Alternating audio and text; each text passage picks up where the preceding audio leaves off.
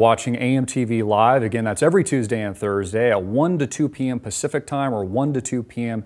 Arizona time. Make sure to get this out to your friends and family. Take it to the real world, most importantly, and thank you for your tremendous support. All of you that are supporting our on-demand channel at $4.95 a month, $49.95 a year, you are supporting us, our crew, our team, our infrastructure, and I am so, so thankful, and I'm going to continue to emphasize that for as long as I need to because it's important. And you are the tip of the spear as we go to war with the mainstream media. I want to go to some questions. We've got quite a few here on Facebook and also YouTube. I got a question that said over the break, what is Hillary Clinton's strategy? You know, what is this political strategy of Hillary? People usually don't like when I use that. Like, Christopher, don't call her Hillary, you know, call her Hillary. You don't want to, say, Hitlery. That's just, so crass and so extreme. Well, I really don't think it is. We know, for example, to answer this question, that Hillary's primary strategy is to play the woman card. That basically she has a vagina. And I can say that over the air, I believe, even if we're streaming on FM. She's got a vagina, folks. A vagine? What does Oprah call it? I can't even remember at the moment. She's got kind of a funny name for it. But she's basically running on her vagina, which is one of the reasons I think she wins. And she probably partners herself with another vagina. There's some truth to this. Again, it's not politically correct for me to say this, but it's the truth. So she's definitely playing the woman card. Check.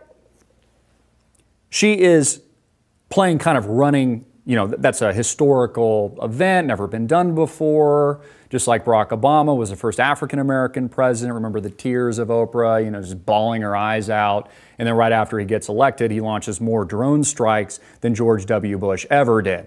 Fact. But you don't, see her bawling her eyes out over that.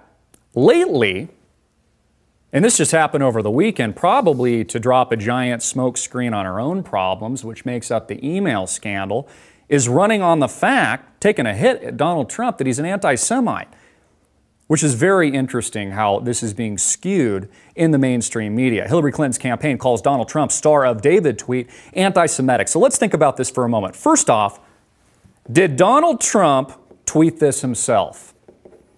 I would say that there's a strong likelihood no, that his handlers did, which begs a question, was it intentional or was it engineered? I actually asked you guys this via Twitter, and most of you said you think it's engineered, which I think there's a good argument there. Even if we played the flip side and it wasn't, it could have just been a sheriff star in a mistake. What's important to note is that Hillary Clinton is using it because that's how low she is. She's at the bottom of the barrel. Again, her political operatives suggested that she had a child in the name of Chelsea, so it would make her look less like Satan. Seriously. So she's playing all of these cards. She is using Donald Trump's politically incorrect nature against him. It's very lowbrow. It actually tells you something about her integrity and also her character. She's playing the woman card. She's playing the anti-Semite card. And it's very similar to what we saw in 2008 when Barack Obama ran on his first term as President of the United States, playing the race card. And not that there's anything wrong with that. Anybody can be president, male, female, woman, polka dot, black, white, any religion, Muslim, Christian, Catholic, Jew, it doesn't matter.